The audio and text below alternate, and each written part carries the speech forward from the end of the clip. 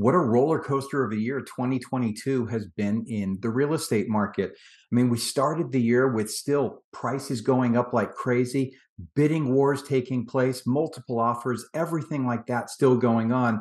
And then wham, mortgage rates, mortgage rates, mortgage rates, the highest jump in the shortest period of time we had ever seen, as rates more than doubled, which caused home buyers to just stop, put on the brakes and stop.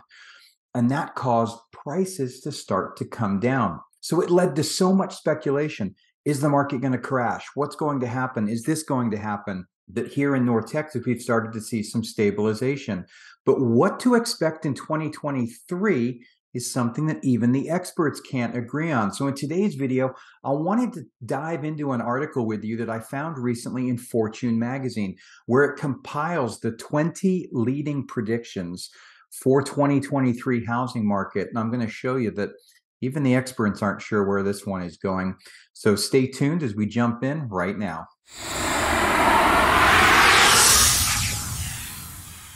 Hi, this is Andrew with the Andrew Smith team here in Frisco, Texas. And as I mentioned, there's so much confusion about the housing market in 2023 right now. This time of year, I've been to a couple of holiday events with friends, and a lot of people asking, what do you think is going to happen? Where's it going to go? Are we going to crash? Are we not going to crash? Where do you think mortgage rates are going to be? And it's something that's on a lot of people's minds. I mean, the market went crazy last year with regards to the change that we saw. We saw mortgage rates go up faster than they ever have before. In fact, they more than doubled.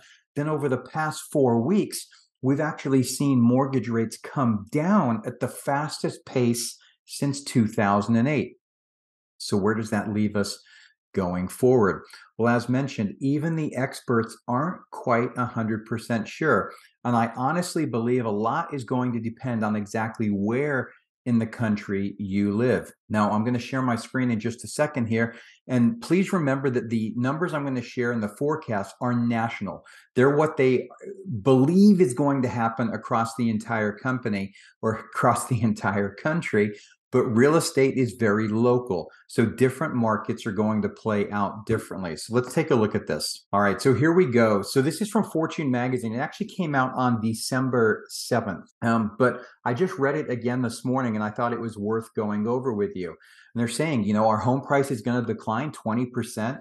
7 of the forecast models are leaning towards rapid declines, whereas 13 other models are saying, well, wait a minute, not so fast.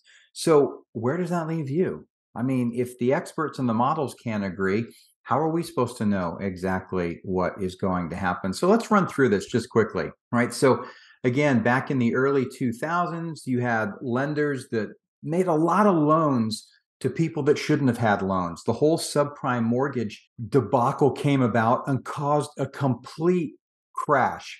And, for this, let's look at it. What's the difference between a crash and a correction?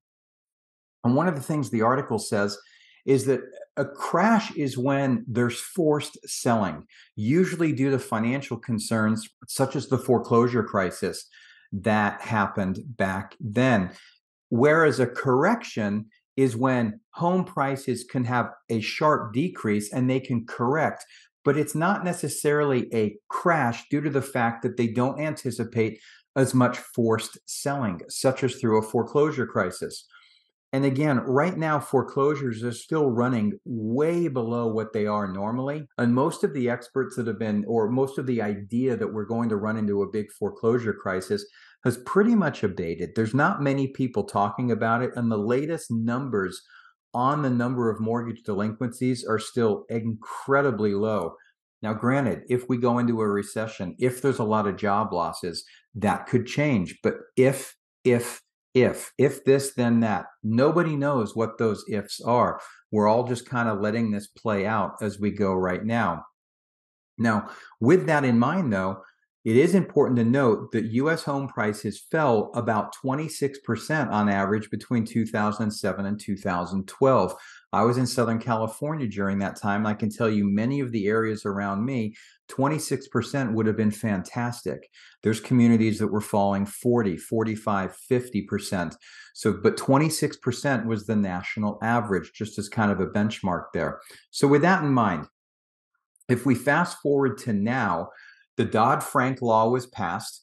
Mortgage lending got very restrictive. And as a result of that, lending standards were tightened. And the loans made today or since then are not subprime. So home prices should be relatively safe, right? And as they say, not necessarily so fast. Because when mortgage rates spiked, demand pulled back rapidly, and that caused home prices to come back. All of a sudden, you had these homes out there for sale, and they wouldn't sell because the buyer demand just wasn't there. And it did force some price corrections. And how much of a price correction depends on what market you actually live in. But one of the big differences between 2008 and now is back in 2008, we had a lot of inventory. There was plenty of supply in the market. So the problems that were exacerbated by the fact that there was so much of the product available. That's not the case now. We're running very, very tight on inventory.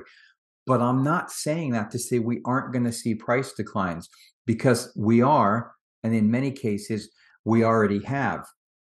So as you go down here, you've got large firms such as Morgan Stanley, KPMG, John Burns, Moody's Analytics, Goldman Sachs, all predicting home prices are going to fall in 2023. Then you've got Case-Shiller, you've got Realtor.com, and you've got a couple others like that are saying, well, not so fast. We actually think prices may, in fact, go up in 2023. So what's one to think? Where exactly are they going to go? So I'm going to jump through this quickly here and show you. This is the 3-month change in U.S. home prices going all the way back to 1987. This is where we went from peak all the way down to crash when the housing market took a dump back in the early to mid 2000. You can see how that came down. Well, here's what happened in mid-2022. We went from here and we did a 2.2% drop, as you can see, extremely fast. That's as the mortgage rates were going up so fast. And as I mentioned, buyer demand just dried up. As a result, prices went flying down. So as you try and figure out where this is going in 2023, let's look at this. Among the most bearish forecasters, they're saying home prices could fall as much as 20% if mortgage rates remain elevated. And that's an if, because as I just mentioned at the beginning of this, mortgage rates have fallen for now 5 weeks in a row, and mortgage applications in the last week are actually up again. So again, we're going to have to see how that plays out. But they're saying even if the worst case scenario came about here and home prices did fall 20%, you shouldn't expect there to be a housing crash like there was in 2008. And that's because what they're talking about is peak to trough in prices. And even if the prices did fall 20%, when you consider how much home prices have run up over the last few years, especially the last couple, a 20% decline would only roll us back to where prices were in February of 2021. All right. So with that in mind, let's take a look at this. Scroll through here. So here's where we're at as we look for 2023. So Realtor.com is forecasting the median price is actually going to rise 5.4%. CoreLogic, which supplies a lot of the data to a lot of the media outlets and a lot of the forecasting companies, they're predicting prices are going to rise 4.1%. Home LLC, 4%. The Mortgage Bankers Association, less than 1%. Zillow, well, again, less than 1%, 0.8%. Freddie Mac, relatively flat, right? 0.2%. Fannie Mae, they're thinking prices are going to come down 1.5%. Redfin, their baseline forecast is predicting that prices will fall 4%. Then you've got Wells Fargo here, prices falling 5.5%.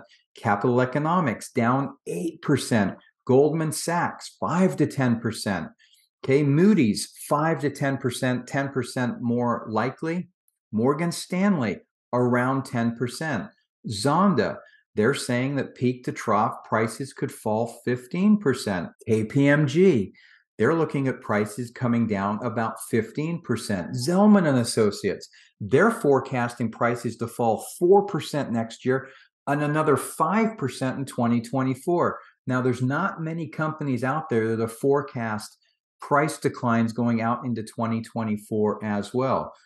John Burns Real Estate Consulting, peak to trough, they could fall 20 to 22%. So as you can see, there is a wide range of predictions and forecasts out there on what prices are likely to do in 2023. Now, all that being said, if you're confused, that's completely normal because the models are confused as well. And these are people that research this and do this every single day. But to provide a little bit of perspective, again, I did mention that these were forecasts peak to trough as far as the drops. Here in Frisco, we've already fallen 17%. In Prosper, we've fallen 13%. And in Frisco, we did that from April through August.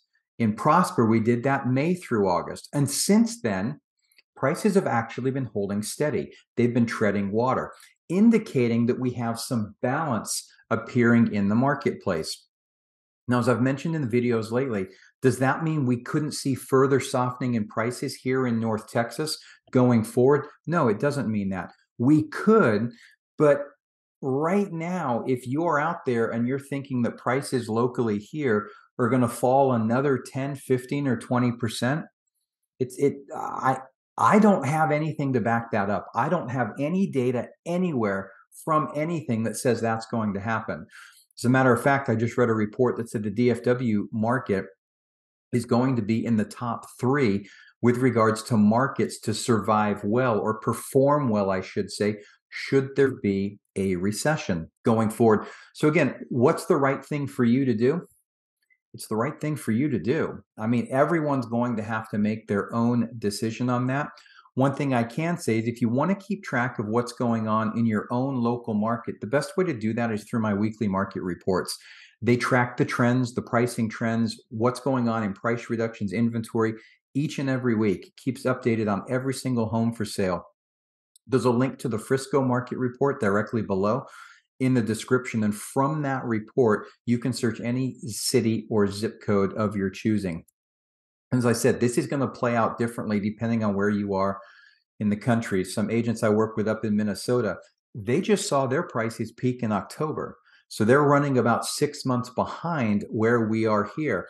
And that's fairly typical of the upper Midwest and the Northeast. They're not feeling the effects the same way as the southern states are and the Southwest. So again, hopefully this information helps. My goal each and every week is to provide you with the information and the data that you need in order to make the best decision for you and your family. If you have any additional questions whatsoever, please don't hesitate to reach out. You can always send me an email at andrew@theandrewsmithteam.com or give me a call at 469-296-5230.